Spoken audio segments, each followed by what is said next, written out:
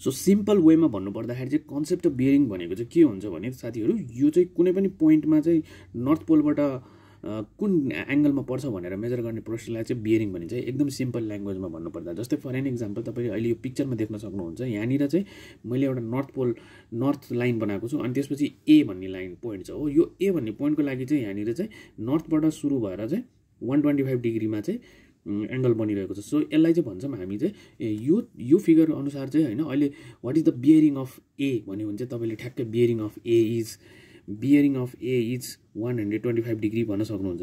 Bearing of A is 125 degree. अब साथीहरू यसमा तपाईहरुले एउटा कुरा याद गर्नुपर्छ, बियरिङको रुल चाहिँ के हुन्छ भने एकदम सिम्पल तरिकाले भन्छु म, तपाईहरुले यसलाई कुनै पनि प्रेसर लिन जरुरी छैन। यो नर्थबाट हेर्नुस्, नर्थबाट सुरु भएर चाहिँ एरो यसरी आइरहेको छ नि हो, यस्तो खाली प्रकारको एंगललाई चाहिँ हामी बियरिङ भन्छौं कुनै पनि पोइन्टको लागि। जस्तो ए भन्ने पोइन्ट त यहाँ छ। अब नर्थ लाइन चाहिँ तपाईहरुले याद गर्नुस्, रुल के हुन्छ भने नर्थ लाइन चाहिँ जहिले पनि 90 डिग्रीमा बनाउनु पर्छ सबभन्दा पहिला। अनि त्यसबाट एंगल अब जता पनि फर्केको हुन सक्छ, माथि पनि फर्केको हुन सक्छ, तल पनि फर्किन सकेको हुन सक्छ। र मान्नुस् तपाई एउटा प्र्याक्टिकली एउटा रमाइलो तरिकाले चाहिँ म के भन्न चाहन्छु भने नर्थ भनेको चाहिँ तपाईको चाहिँ स्टार्टिङ पोइन्ट हुन्छ हैन। जहिले पनि क्लकवाइज याद गर्नुस्, नर्थको क्लकवाइज पोइन्टबाट तपाईले बनाइने अर्को लाइनसम्म बनिने एंगललाई चाहिँ हामी बियरिङ भनेर भन्छौं। त्यसकै लागि म तपाईहरुको लागि अर्को एउटा एक्जाम्पल पनि देखाउँदै छु, हेर्नुस्।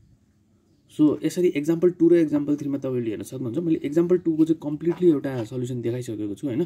अब तर मैले एक्जाम्पल 3 को चाहिँ म एकछिनपछि कुरा गर्छु। त्यो भन्दा पहिला यहाँ हेर्नुस् है, एक्जाम्पल 2 मा के देख्न सक्नुहुन्छ। अघिनको मैले एक्जाम्पल 1 मा देखाए जस्तै नर्थबाट सुरु भएर तपाईको प्लेन चाहिँ कता ल्यान्डिङ हुन्छ, मानौ यो चाहिँ प्लेनै हो हैन। नर्थबाट सुरु भएर चाहिँ ए मा यहाँनिर टक्क ठोक्यो नि त हैन, जहाँनिर ए ठोकिन्छ त्यो चाहिँ तपाईको एन्डिङ पोइन्ट हुन्छ, त्यसलाई चाहिँ हामी बियरिङ भन्छौं। अब त्यस्तै गरी यहाँ पनि यो एक्जाम्पल 2 मा पनि हेर्न सक्नुहुन्छ, नर्थबाट सुरु भएर यहाँनिर टक्क एन्ड भएको छ नि हैन, क्रस गरेको छैन नि। सो यसलाई चाहिँ हामी बियरिङ नम्बर 2 भन्छौं। त्यस्तै गरी यतापट्टि तपाईले हेर्न सक्नुहुन्छ। अब यसमा मैले के गर्ने त, यहाँ त नर्थ पोल यताबाट यता पनि गएको देखिन्छ, यताबाट यता गएको देखिन्छ। साथीहरु याद गर्नुस्, रुल अनुसार के हुन्छ भने नर्थको तपाईले राइट ह्यान्ड साइडबाट चाहिँ स्टार्ट गर्नुपर्ने हुन्छ, लेफ्ट ह्यान्डमा तपाई जान पाउनुहुन्न। सो मैले चाहिँ राइट ह्यान्डको एउटा यो पोइन्ट लिए हैन। अब मलाई चाहिँ यो ए भन्ने पोइन्ट छ भने मलाई यो ए मा ल्यान्ड गर्नलाई म यो डाइरेक्सन हैन, अभियसली यही डाइरेक्सनमा क्लकवाइज जानुपर्ने हुन्छ है। जहिले पनि याद गर्नुस् क्लकवाइज जानुपर्ने हुन्छ। सो मेरो स्टार्टिङ पोइन्ट चाहिँ एन हुन्छ। सो एनबाट चाहिँ तपाईहरुले यसरी क्लकवाइज डाइरेक्सनमा जानुपर्ने हुन्छ। अब यो एंगल चाहिँ तपाईको हैन अकर्डिङ टु द क्वेशन, यो चाहिँ अहिले मैले तपाईहरुलाई कुनै एउटा प्र्याक्टिकल सल्युसन पनि अहिले पछि देखाउँछु, भिडियोलाई पुरै हेर्नु होला।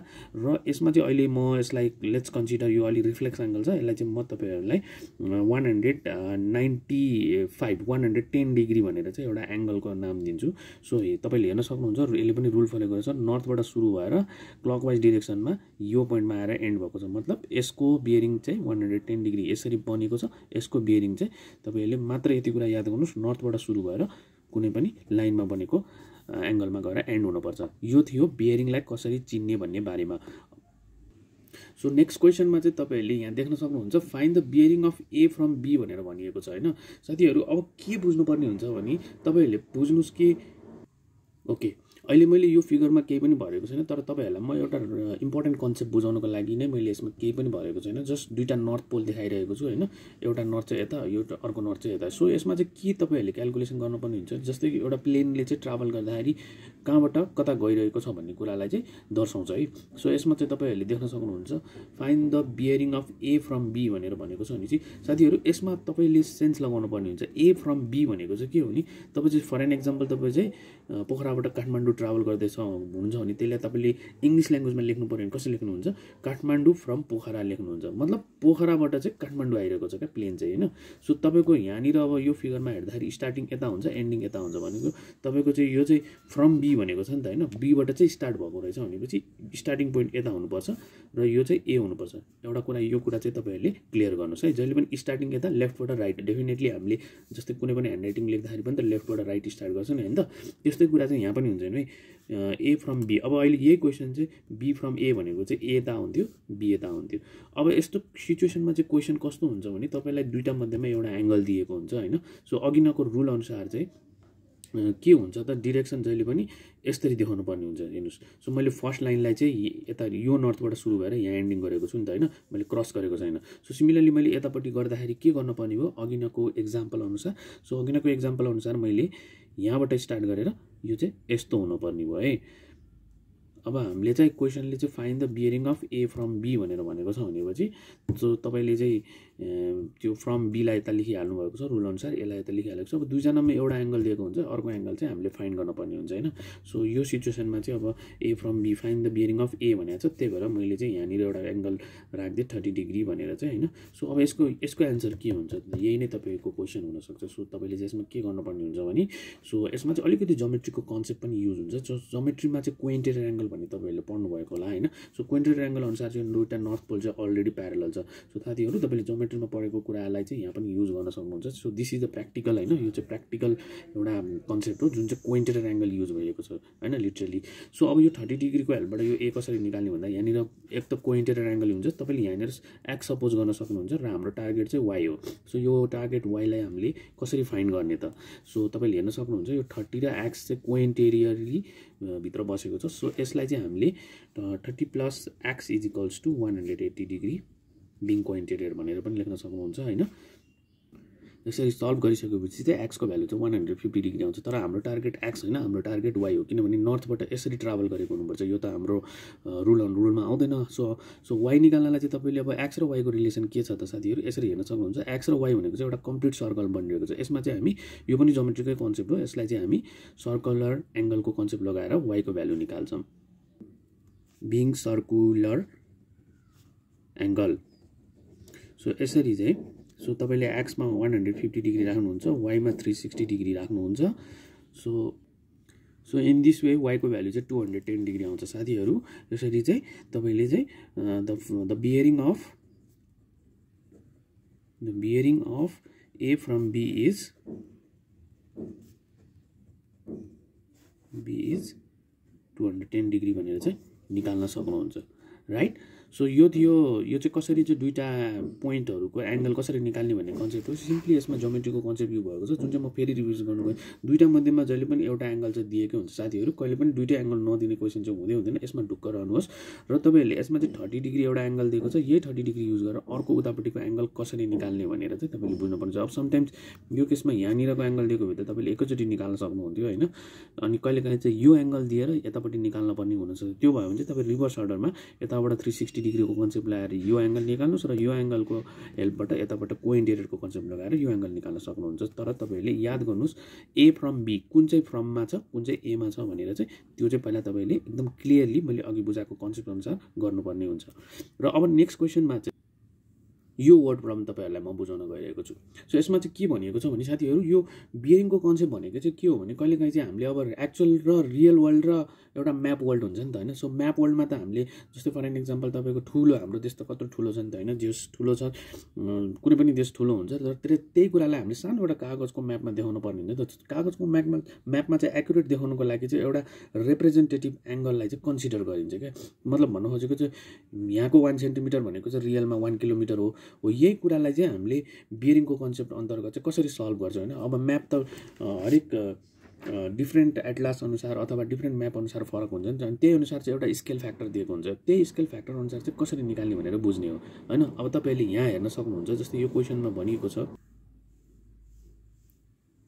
जस्तै यसमा भनिएको छ होइन, what is the actual length which is represent by 4.5 centimetre on a scale drawing of 1 centimetre to 5 centimetre, sorry यो 5 किलोमिटर हो यो चाहिँ होइन।